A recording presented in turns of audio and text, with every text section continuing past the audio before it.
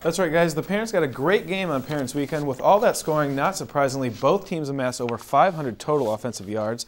There was also a lot of yellow on the field throughout the game, courtesy of the referees who threw 32 flags for 276 total penalty yards on the day. The sportsman was there to catch all the record-setting action.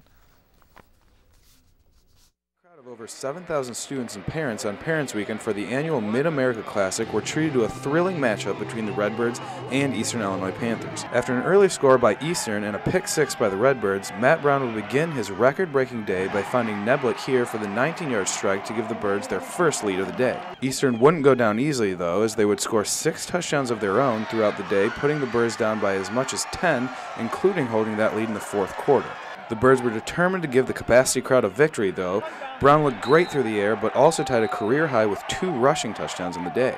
But on top of setting personal records, Brown also set ISU records for completions with 42, as well as yards after throwing for 473. Brown was responsible for 7 total touchdowns when all said and done. The Birds were penalized 22 times for 173 yards, which helped bring the game to 2 overtimes, but Brown would connect with fellow senior Tyrone Walker here to finally put the W in ISU's column. With the excess of penalties, it wasn't the prettiest win for ISU, but Coach Spack is just happy with the team's will to win. You kind of come to play every Saturday, you got to play with a big heart. I thought the players did that. They found a way to win.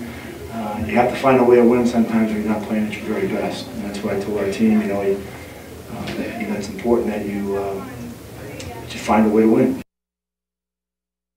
So it was a record-setting day for Matt Brown and the Redbirds. The Birds also had a tough week as well in the honor situation. Owen, tell us about the most recent accomplishments. Yeah, Joe. Junior defensive end Colton Underwood has been named the Missouri Valley Football Conference's Defensive Player of the Week. Underwood recorded a career-high 13 tackles and 3 sacks in the win, and it was the first time he won this award in his career. On another quick note, the Birds started the season with 3 consecutive wins. That's the first time they've done that since 1991.